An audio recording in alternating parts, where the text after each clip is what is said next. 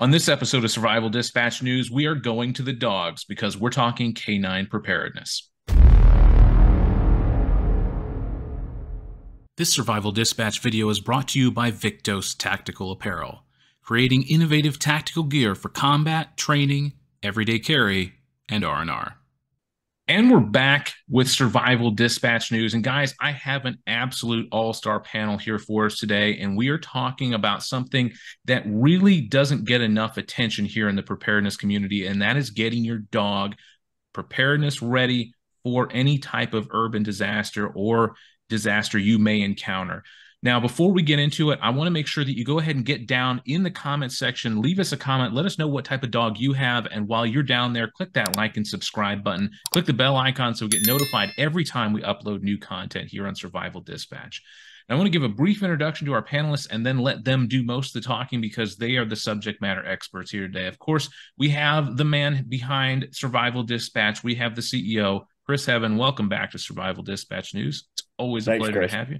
No, it's great. Always good to have you. And we have a new face here today, but someone who is keenly adept at training dogs. We have Jaeden Devlin. Thank you so much for joining us. Thank you guys so much. Appreciate it. It is great to have you on the show today. So let's talk about canine preparedness. This is something that I don't think gets enough attention because, of course, we're always talking about, beans, bullets, and Band-Aids, that sort of thing, that general overlay for preparedness, but getting your dogs ready for a disaster is something completely different because they have a different set of needs. Jaeden, you're obviously our new face here. So when we're talking about getting your dogs ready for a disaster, what are some of the things that you want to have on hand ready to go in case the worst should happen? One of the things, first off, popping in my head is be able to feed your damn dog. Amen. Amen, brother. There's different levels to how you're going to go around and making sure your dog is fed. I mean, that's going to be my number one priority, just like it's going to be for most people with themselves. You better have sustenance in that time. So number one thing I would think about is that. And, this is just typical dog training, his toy. I will, no matter what the situation is, my dog, I mean, when shit hits the fan and I want him, he needs to be happy at the same time, not stressed. So, a lot of dogs get stressed. The number one thing that helps a lot of dogs, they're toys, man. And so my dog would definitely, food be the number one thing that I'm thinking of. Toy, and that toy is also a reward. When he does good things, it's a reward factor for dog training. So two things that just pop up right in my head. No, that's a really good point, and I hadn't even thought about the toy aspect of it because I know for a lot of working dogs that is the big reward. You see, they get that play time, that interaction is really important. Chris, you had your puppers here just a second ago for the intro. Of course, we had to let her go. She was getting way too excited. But she was wearing her little vest. It looked amazing. What are some things that you're going to want to have on hand for a disaster for your dogs? Well, I think, just like the rest of us, having some accommodations in our first aid kit for dogs. And some of it's simple stuff, right? Like Dawn's dish soap is wonderful for getting parasites and ticks and whatnot off your dogs. I mean, you still need tweezers for ticks, of course, but if you cover up a dog that's got fleas in Dawn dish soap, they all abandon ship. They're gone. So little things like that, hydrogen peroxide, but not necessarily for debriding a wound, but because if you give a dog hydrogen peroxide, they'll puke just like that. So if they've ingested something that they shouldn't have, that pit bull there, first pit bull I ever had, late 80s in Texas, he ate an entire roll of 3.5-inch drywall sandpaper. And boy, for 2 days, he couldn't hold anything down. And we were fixing to take him into the vet, and he passed it. And I never seen a dog so happy in my life. But, by the time he passed it, it was still a good, 3-4 inches around. So power breeds in particular will eat things they're not supposed to at times, even when they're well trained. So that would be the big thing for me, is make sure, in addition to the food and water, which are basic requirements, to make sure that if something happens, then we can look after them. One thing I would say here in Florida, just because, we take our dogs with us a lot of places, is that the asphalt gets super hot. So having a way to cover up their paws. So maybe up north when it's colder, you might want to have a jacket or something, but down here, it's not a bad idea for your dog kit, to have something to cover their paws up as well. We actually have one dog who burned his pads so bad that they ended up peeling, and it was several weeks before he could kind of go out and do his business because of the damage to his paws. So those would be the basics on my part. No, that's a I'd really back that up too. I'd say, yeah, it just pops in my head, man. My dog just running on the asphalt, tears their pads up too much. So you can only imagine having to hike, long journeys, whether you're in the woods, whether you're on pavement. I mean, yeah, they're taking a beating. So that's an amazing point, Chris. Yeah. Yeah, even here up in the north when it gets cold, having that protection so they don't get, frostbite in their paws too is another issue. Obviously, all y'all Floridians, excuse me, don't have to worry about that stuff. But here up in Indiana, we do, because we do get snow every once in a while, I've heard.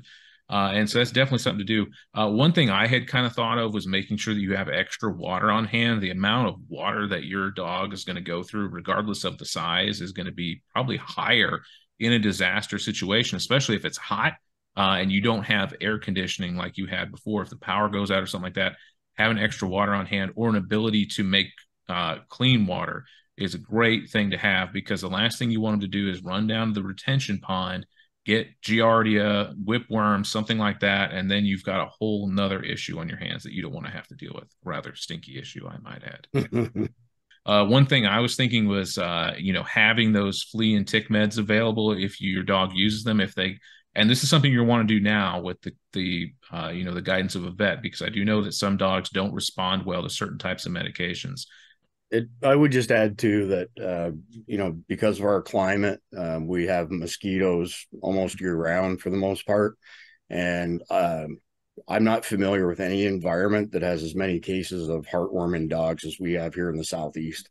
It's a real thing. So in addition to flea and tick, heartworm meds and dewormer in case they do get into some water that's contaminated. And then, on the human side of things, in our FAKs, when we have to bug out, we have a complete antibiotic / OTC kit, that has everything from that Ivor stuff, that is great for killing viruses, which I shall not say the word because last time I did, our video got shut down.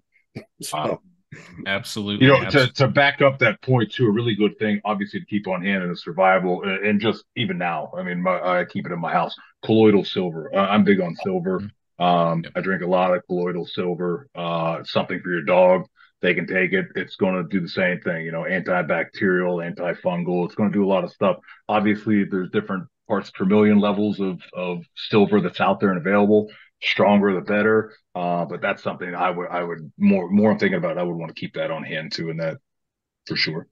So anecdotal but recent. So Dr. Jason Dean, our good friend over at Brave TV, frequently says that MDs prescribe meds based on a hunch as opposed to something empirical. So in other words, you have an inner ear infection.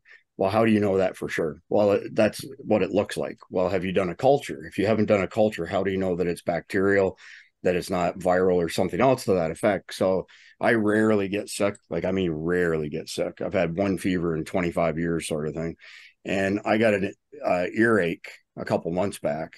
And so I have a good relationship with my primary. I texted her, told her what was going on. She called in a script, took the script for an entire week. I was down to the last pill. I texted her back. I said, it's still just as bad. And so she called in another script, but my wife said, just roll over here for a second. She put the colloidal silver in my ear. I woke up the next morning, infection gone. Let's dig into a little bit more of the type of dogs, because I know Chris and Jaeden, not Chris, myself, Chris, and Jaeden, we both have German Shepherds. Other Chris Evan has pit bulls. Let's just talk about the different types of dogs that we can have and what their uses could be in a disaster situation, because I think this is important. Now, you're going to have people chiming in the comments. And like I said, let us know down in the comments what type of dog you have and what your plan is for them for SHTF. But obviously, the larger working breeds are, kind of more preferable. But if someone has a little lap dog or something like that, what purpose do you think that could serve in a disaster? Jaeden, you've had a lot of dog experience. Why don't you tell us a little bit about that and what your thoughts are? Man, I'm going to probably get a lot of hate from the dog community on this, but I like dogs. I don't like squirrels. So if the dog's under, 50 pounds, you got a pet squirrel to me. And I know they're very smart. There's a lot of smart small breeds out there, but I'm not the typical person that's going to have a small breed. So I couldn't even get into that arena of of conversation. My dogs, I am a pit bull owner too. I have a pit bull here at the house too. He's my second one in my life. Flex. He is now 14 years old. Oh, wow. He's an old man, and he's been a fantastic dog since the day we got him. But I mean, he's the smallest dog that I think I've had, and in size, I mean, he's heavier than my German Shepherd. My German Shepherd towers over him. Fair enough. So I'm a big dog guy. I'll always be that. And so I'm not even sure, man. The little yappers, they're awesome companions. I totally get it. It's just not my arena of field, of study or practice. So I really couldn't talk too much about that. Fair enough. I think my wife has had some small dogs before in her life and stuff like that, but I really haven't. I would be I'd be fearful, just me personally, if I had a small dog that I had to take care of. I'd make two points, and Jaeden kind of touched on it. Number one is companionship. So pretty important aspect of having canines, regardless of their size. And a corollary to that is that there's a ton of studies out there that show that people who have dogs typically are in better health, whether it be mental, emotional, or physical. There are all these benefits of having dogs around that are kind of intangible, hard to quantify, but there are studies that have essentially done that. So there's merit. We're a power breed family here as well. But I mean, canine companionship is a good thing. Yeah, I think when it comes to the small dog, that's what it is. It's companionship. I mean, your 6 pound Chihuahua ain't going to be able to, do too much to ward off other animals and people. Early warning system, though. Yep, that was what I was. Oh, absolutely. Those are, I can't say to all my Chihuahua people, those are the yappers. Good point. Fantastic point that even eluded me. You're right, man. They are alarm systems for sure. I stole it from Chris. Yeah, it's true. So that was going to be kind of my thought process. If you have a smaller dog, don't think that you're priced out of the market or that your dog can't help you in a disaster situation. So if you have a smaller dog, I think that early warning system to let you know that somebody's there so that you have enough time to get ready is really the biggest benefit. And so I would encourage to get your dog trained to give you that signal and make sure you're rewarding that signal and not telling them, oh, be quiet, sort of something like that. And so that's a great segue into talking about dog training. And I think that's really what I want us to focus on here for pretty much the remainder of the video, because I think this is so incredibly important. Jaeden, I know you have a lot of experience training dogs, and we were talking about this a little bit before the show. Why don't you go ahead and, kind of explain your experience in that, and then let us know what your training is for your shepherds. My family, a lot of military in my family, but I did grow up away from my family, but I visited my family a lot. And German Shepherd was the number one breed that, is close to my family blood, it seems. And I was extremely excited to, back in 2016, I wanted to find a new puppy. I wanted a full bred AKC. I wanted all the papers. I wanted to be pristine. I wanted to be part of the original Von line German Shepherds. I just wanted an amazing dog. And so I was lucky to find a high-end breeder here in Florida. And I'm definitely with adopting dogs, man. But when you are looking for something specific, I mean, it's going to cost you money, and there's going to be breeders out there. We tracked one down that we felt was along the lines. I've been doing it a long time and had success with all of his dogs. And so I picked up mine at my current German Shepherd, Atlas, Greek name. I'm Greek Macedonian. So, I've even mentioned earlier that my dog is trained in Greek Macedonian, a little bit of Japanese, because I've done jujitsu for a long time. But picking him up and getting the base for him and understanding your dog breed is the number one thing when it comes to training your dog. And so I have a history with German Shepherds, obviously, like I'm mentioning, but knowing that history of that dog and knowing their psychology, I mean, books are fantastic. I'll never forget when I was 14, I actually, my family had adopted when I was 13 years old, this just eluded me, but it just brought back to my head. When I was 13 years old, my family adopted a Volusia County Sheriff's dog that was retired. But yeah, training your dog comes down to the number one thing I always say is study, man. Know your dog breed.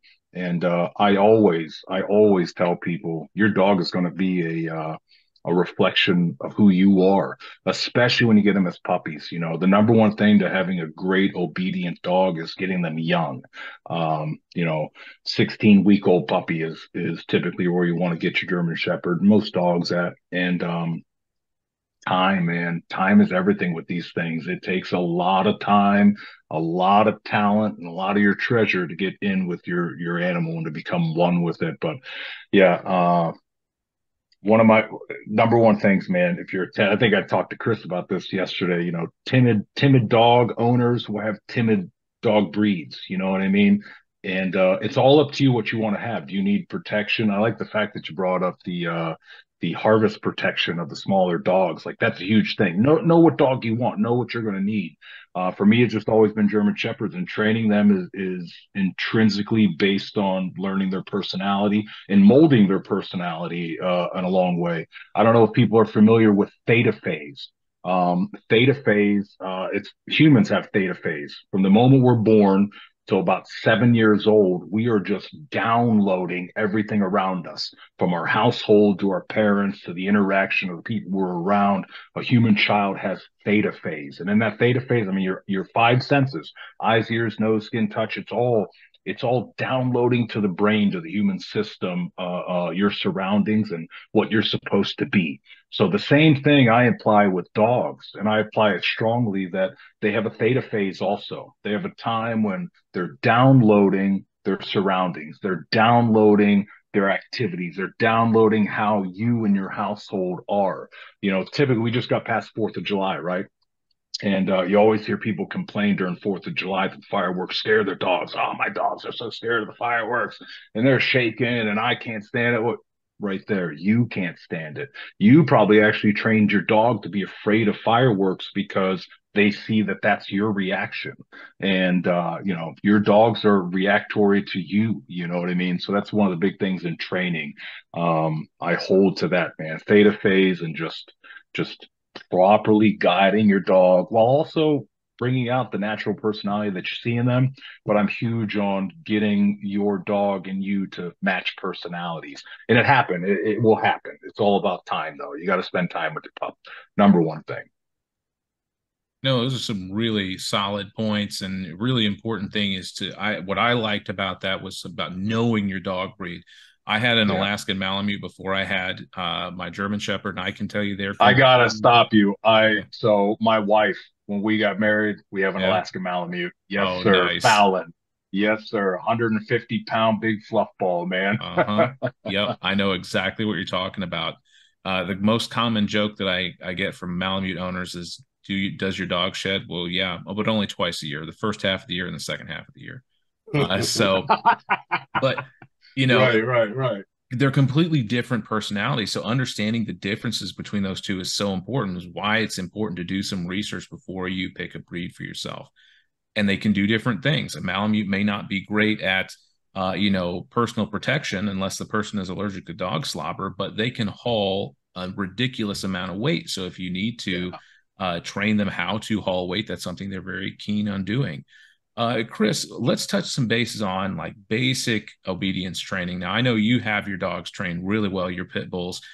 Give us some examples of some of the things that you started off doing with your pit bulls to get them ready, for this basic training, and then we'll move on to more advanced stuff. Yeah, so my wife is much more of an expert when it comes to training dogs than I am, so she deserves by far and away the bulk of the credit. But I think the first thing that I would point out is that dog owners overuse the word no, and no should be reserved strictly for those situations where you want the dog to stop dead in its tracks. Let's say it's been provoked. If you're using the word no all the time and they're only paying attention to it part of the time and you need them to stop, they're not going to stop, unless they've got to be exceptionally well trained. So don't overuse the word no. Only use that when it's absolute. In other words, my wife all the time, somebody comes to the door, the dogs are barking, you can tell them to heel, be quiet and stuff, but don't tell them no, because that's their job in their mind, is to let you know that there's somebody at the door. There's potentially a bad guy out there. And we actually use that terminology. The bad guy. Is there a bad guy? Where's the bad guy? They key in on that word, sort of thing. But from like a basic training perspective, I've read some studies and I've seen some shows that say that the average dog understands somewhere between 10 and 100 words. So you've got a broad range of intelligence levels and whatnot in there. But at the lowest level, teaching them to be quiet is especially particular to, say, a bug out situation, survival situation, when you don't want them to alert somebody else to your presence. Telling them to, but then conversely, telling them to bark on command, so that somebody, like our male pit bull, we just got back from the mountains, and you can hear his bark echoing off of all the other mountains around us. We're at the top of one mountain, but it's, if you didn't know better, you would still clue into the fact this is it's a big dog. He's got a really deep bark. Stay, heel, and drop it. Those are our big commands out of all of them, sort of thing, because, you know, pit bulls are, you know, they were originally bred as shepherd dogs. So terriers with bulldog sort of thing. So they're instinctual hunters. Every pit bull I've had, and I've had a bunch of them, are very instinctual when it comes to hunting. So, you know, we live close to water here, and there's a river just over here. River rats and roof rats are extremely common here in Central Florida. And, you know, when one of them happens to unfortunately find their way into our compound, one or both of our dogs will get it every single time. We were in Seattle recently, as you know, Chris, and while we were gone, our daughter-in-law was watching the house.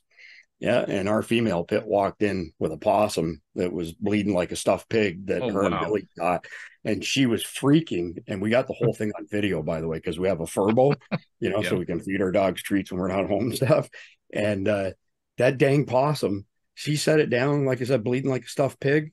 Or, you know, Bailey turned her head. That possum stood right up and walked to the other side of the room, hid out underneath the sofa. So our daughter-in-law freaked out even more. Oh gosh, that's crazy. But yeah, they're absolutely hunters. But in that type of situation, when they've brought something to us, you know, a raccoon or whatever they've caught, drop it is a command. It can't be a game. Like, you have to have them so that they understand when you say drop it, that means drop it, you know, sort of thing. So those would be the biggest things from a training perspective, you know, on our part.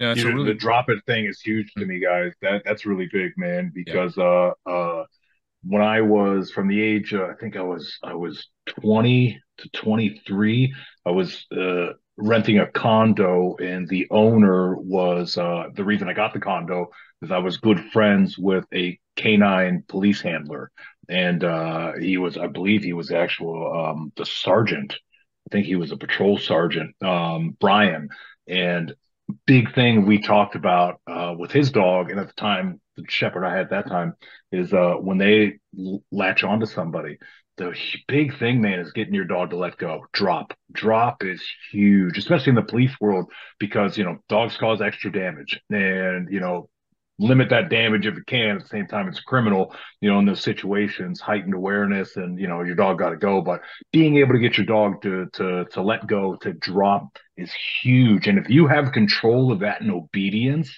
that's one of the master keys to me, because what dog doesn't love to have something in its mouth that it's biting down on, it's grabbing it. This is its tool, you know, its snout and its teeth are its number one tool. They experience the world. It's how they test things out. And so if you can get your dog to drop what he loves to do the most, hold something, bite something out of his mouth, and just drop it, massive obedient factor right there. So yeah, massive point, Chris. Very good. Yeah.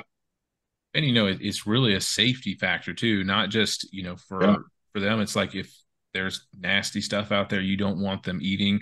I'll brag on my dog for just a second. Somebody had left like a piece of bologna out on the street like one day, and Athena got it, and I told her to drop it, and she actually dropped it. I was like, wow, okay, I guess she does listen.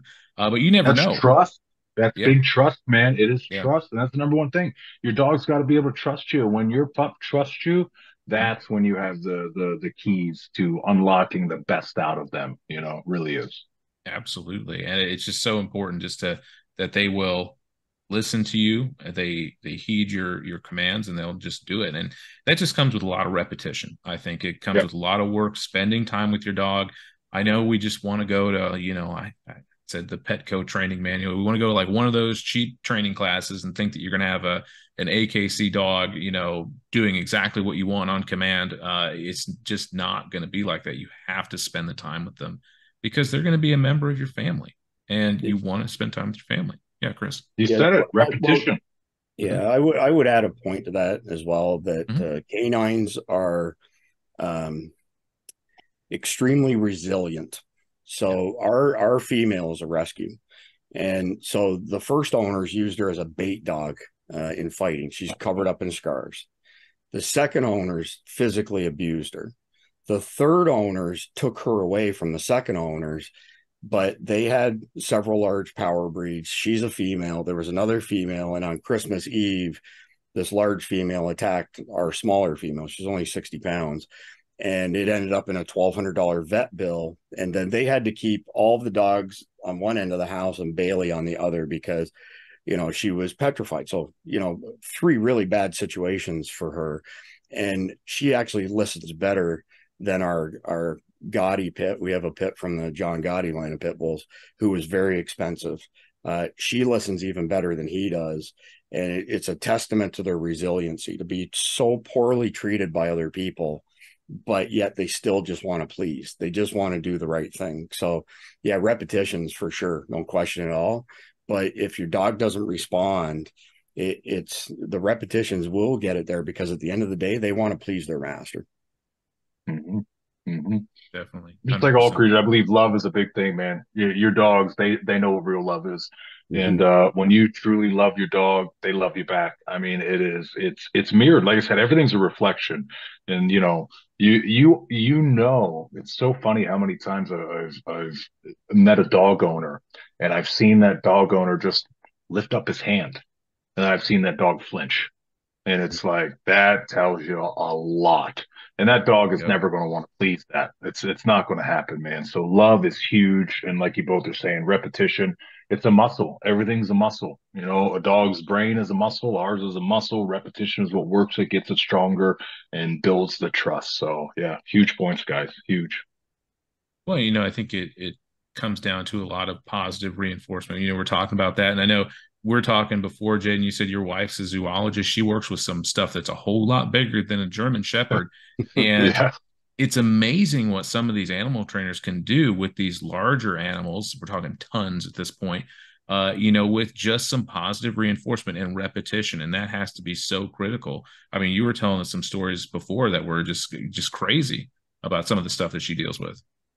Yeah, my wife is fantastic. She is a zoologist, has a zoology degree, and more or less, knows everything about the animals that she works with. When it comes down to taxonomy and the scientific stuff. But the best thing about her is the hands-on working with. She specifically works with elephants, giraffes, and lions, and out of all of those, the scariest one is actually the elephant, not the lion. The elephant is the scariest one to work with. They are extremely intelligent. I mean, they're smarter than most humans that I've met in my life. That's just how it goes. They're insanely intelligent. My wife actually, daily.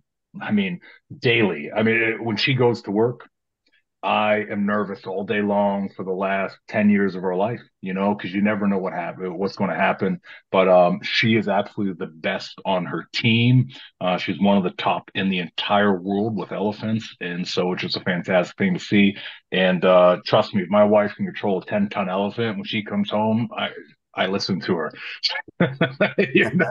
So she's good at handling me too, which I'm an animal, and I think that's one of the reasons we connected so well. Is she's an animal trainer and handler with degrees and understanding, and I'm definitely an animal, which is why I believe that I get along with my dogs more than I do most people. Even though I am a people person, but man, I'm a dog guy, I'm an animal guy, and thank God I have a wife that is that, and she knows how to keep me under tracks because I need it a lot of the times. But yeah, fantastic. I've taken a lot of cues from my wife. I watch a lot of the videos. She films a lot of stuff. with the animals. And she comes home, and one of the first things she does is show me videos of the day, what she got some of the animals to do. And it's amazing when you see a person, click their fingers and you watch an elephant lift up and stand on two legs and put their legs down. All right, let's try this side. Boom, and they listen, and fantastic stuff. And same thing, man. It's reinforcement of behaviors, and so that's a huge thing with going back to the personality of your dog and the breed of the dog. Right? Go back to the Malamute. Our Malamute, Fallon. He was a male dog, 150 pounds, but I called him Princess. He was a princess, super prissy dog. I mean, and one of the funny things, Chris has met Fallon before he passed away. He passed away at 14. And if you say, "Are you pretty? You're pretty boy." Oh my God, he lost his mind. Oh, he knows the word pretty because he was prissy. So knowing that, and even with Fallon, we were able, everything about training, animal training is pulling out the natural behavior of that breed or that animal. And big difference, obviously, from, an Alaska Malamute to a Pit Bull to a German Shepherd to an elephant. Number one thing there for any animal handler is you are just learning that personality and how you can accentuate it, how you can bring it out better, and how it can, really tie into what you as an owner also are requiring of it, right? When I got my German Shepherd, the number one reason I got Atlas was for home protection. In 2016, I opened up a nightclub, and I was not going to be home a lot. I was the owner and operator. I built it from the ground up, and I knew I would be working long, nights, getting home at 3, 4 in the morning. And my wife, she's up at it and on the road by 5 a.m. to go handle the elephants. And I actually hear that's Atlas behind me licking his private parts. And that right there. So that's a behavior, right? I'm huge. It drives me nuts when I start hearing animals lick themselves. And so real 2 snaps to my finger, boom, he stops.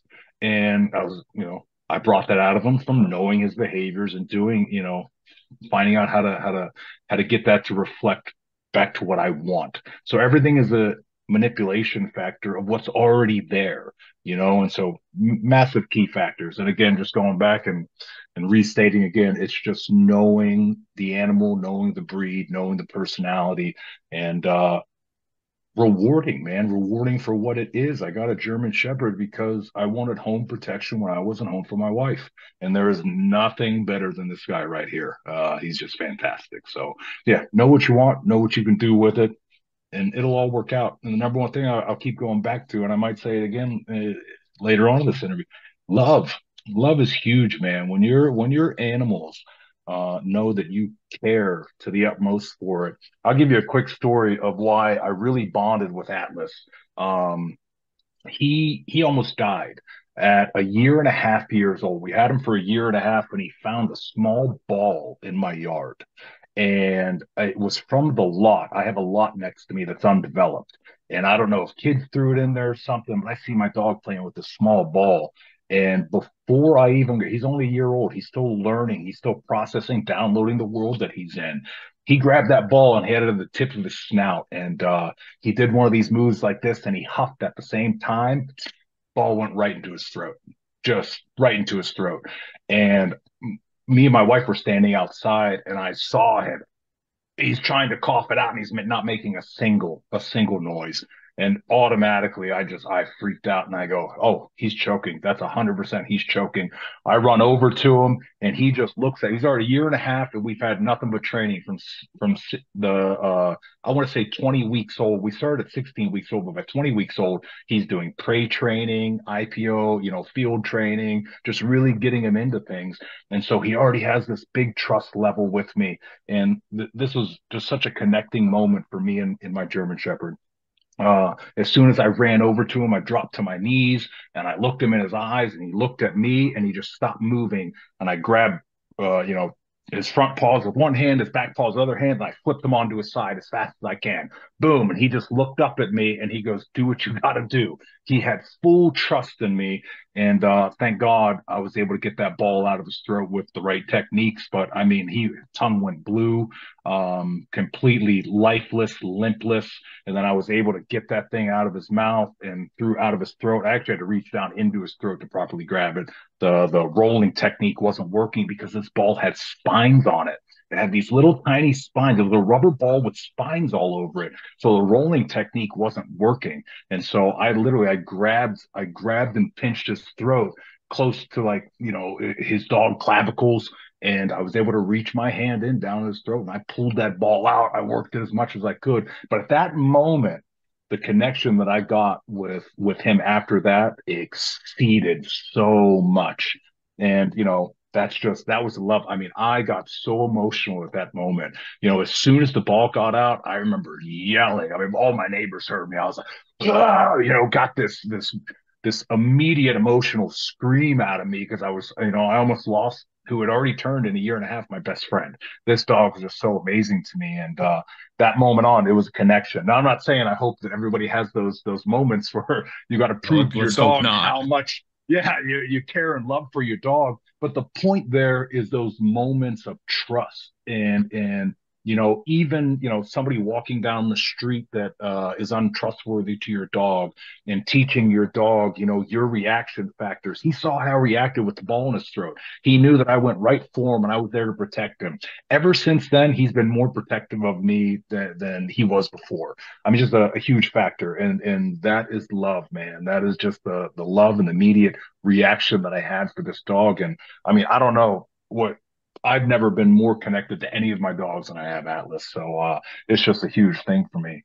And like I can get emotional. I can cry over. That's how attached I am to this damn dog. He's just amazing, man. He is absolutely amazing. I know I'm rambling now because the moment I just start thinking about the love that I have for these animals and the way that my wife is with the animals and here at our home, it's everything to me. So if that shit hits the fan moment does happen, I know for a fact my German Shepherd is my best friend in that moment, and he knows he has one in me. So that'll always be one of my biggest things with training, man. That is huge.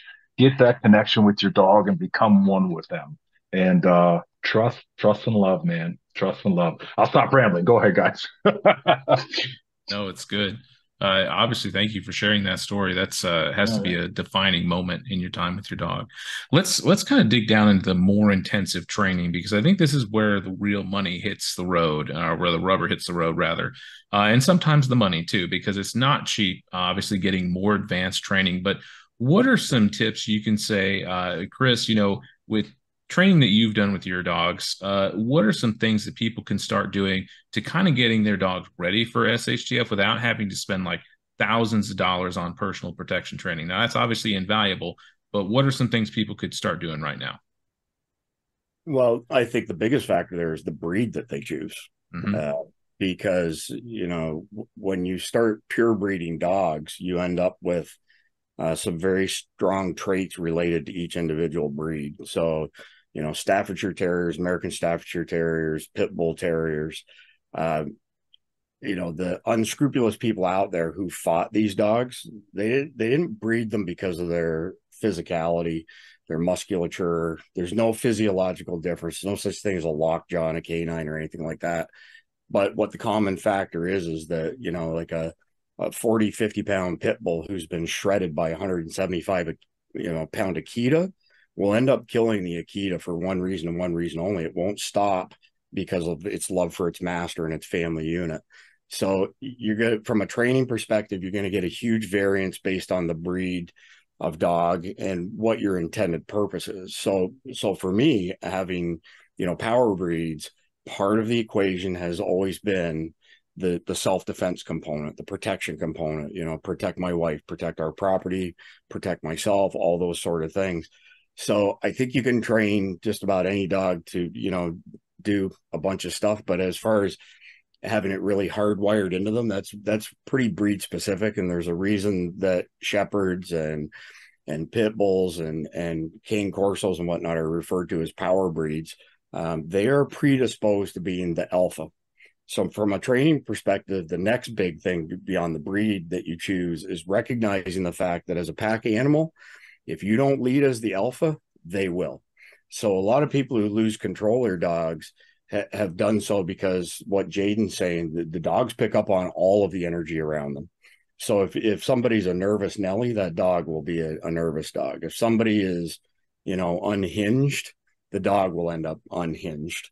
So it's important, especially with power breeds, that you take control and make sure that that dog knows where they fit into the grand scheme of things, that there's a hierarchy. And when they challenge you, you have to put them back in their place, but without abusing them, So by far and away, that's, for me, from a power breed perspective, the most important thing is recognizing if there's a vacuum of leadership, they will take it. And now you've got a problem. Now you've got a dog who's strong and has the ability to hurt other dogs and people, and you don't have any control over that dog. So I guess it's kind of a broad thing that I'm mentioning, but that's, to me, the most important things. Choose the breed specific to what your goals are, and recognize the fact that if you do have a power breed, you need to be in control. You brought up an amazing thing, Chris, which is alpha, and which should be a big, massive, main topic here, main point of topic. And what's funny is a couple of years ago, there was a show on, I think it was TBS or TNT or something, where I know the guy's name is like Adam Conover or something. Funny, Joe Rogan, a few other people talked about this episode. I'll never forget watching this episode of this show on TBS. It's like Ask Adam Anything or something, where they try to prove, certain ideological points wrong. What's the truth here? And he had this whole episode that alpha is not real in dog packs and in the animal world. There's no such thing as an alpha. And there was a huge uproar back when it happened. And I'll never forget watching. Didn't hear the Joe Rogan podcast a week or two later when he's tearing this guy apart. But I remember watching with my wife, and I dead stopped and I went, did he just say that there was a study on wolves that there's no such thing as an alpha in a wolf pack? I go, are you crazy? I looked over at my wife, zoologist, and I said, you know animals pretty well. What is the alpha? And she goes, oh, it's demonstrated in almost every level of animals. There is an alpha. There's always a leader. And so if any of you guys out there listening to this podcast, this interview, know what I'm talking about, it was an absolute joke of an episode that was aired nationally, and you can probably find it on YouTube. But being the alpha to your dog is the key. That is the number one key to me. Everything I said before, Chris just brought the truth out of all of it. It all falls down to that, being the alpha for your pup. And they're looking for leadership. And if you're not the leader, well, guess what? They're going to lead over you, and they're going to be uncontrollable. You know what I mean? And that's a huge thing. And that's just like a teenager, right? A parent that doesn't step up and show that they are the alpha of the household. They run the household. We pay the bills here. You get food from us. You do all this from us. And that kid starts becoming that wild teenager. It's like, well, you've lost control, right? And so same thing, your dog is your kid. You gotta alpha it. You gotta let it know this is what we do. I'm providing food, shelter, love, trust, everything that you need. And you got to be an alpha to do that. If not, Chris just nailed it right on the head, man. And that's something I should have brought up earlier. And I knew Chris would be the person that would connect what I just failed to with that. That's it, man. Alpha, being the alpha to your pup is number one. If you are especially with the breeds, right? The power breeds that you're talking about. If you're not, every single dog is based off of wolf genetics. And it is undeniable that there is an alpha leader in wolf packs. And so those genetics are passed along to every breed of dog. It's not just the power ones, it's every breed of dog. But obviously over genetic mutation history, certain aspects are copied, right? Everything in genetics is a photocopy. Certain dogs are going to lose how strong that alphaness is in their breed, but they all have it ultimately, some just more than others. So yeah, number one thing, be the alpha to your dog. And that's where you get the respect. So there are all kinds of studies out there, like scientific studies that show that domesticated dogs and wolves are more genetically similar than different races of human beings. They say I've read that most studies I have read on the genetic level of dogs, most dogs are still 95%. Well, even a tiny little, Jack Russell Terrier is supposed to have 90+% genetic relatability to its ancestral wolf. I mean, that's wild. You know what I mean? So, the study wolf packs. Yeah, especially when shit hits the fan, man. When you're in an urban situation, and like I said, here in Florida, we have urban with the wild right next to us. Wherever you go in Florida, we are just split down the middle.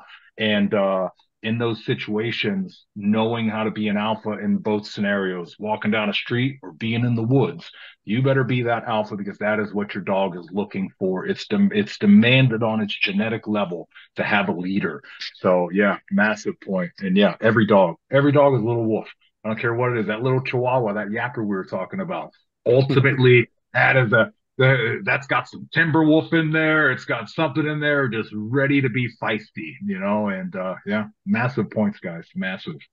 I'd love to see the wolf that a Chihuahua came from, but to just kind of bring it back, talking about being the alpha. I think the biggest thing that I took away was something that my first dog's breeder talked to me about being the alpha is it's not a point of course it's coming from a point of strength, but when you're the alpha to your dog, it's more of a calming, relaxing feeling. It's the best way I can describe it is that they can be confident in your confidence. And just being in control is a very relaxing, calm feeling. It's not some domineering, oh, you have to do what I say type of thing.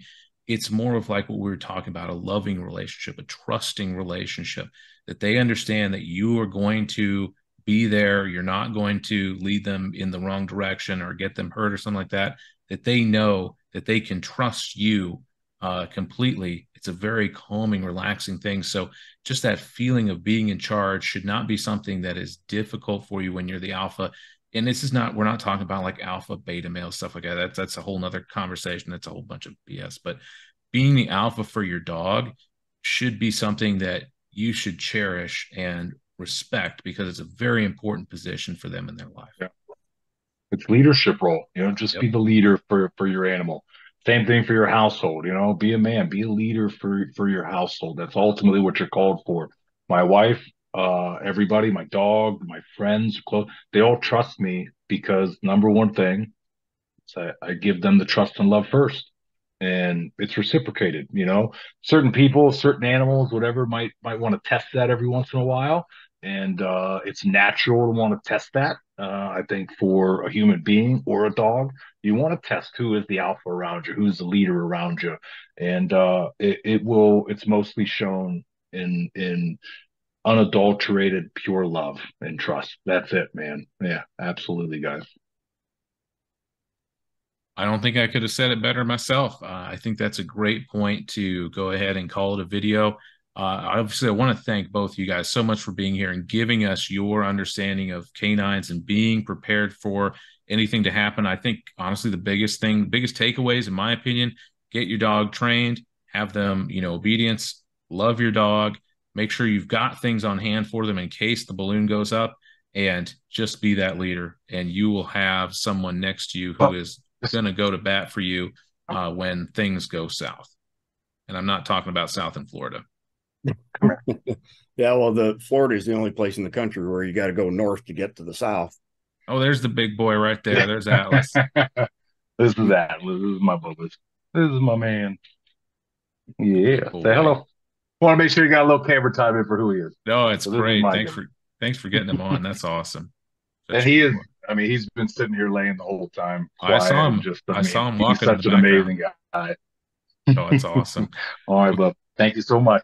Absolutely. Thank you, everybody, for watching. Again, if you haven't done so, make sure you get down, click that like and subscribe button, click the bell icon, and leave us a comment. Let us know what your dog is, what you're planning on doing for SHTF, and what you learned from this video. We really appreciate all of our viewers, and we'll catch you on the next one.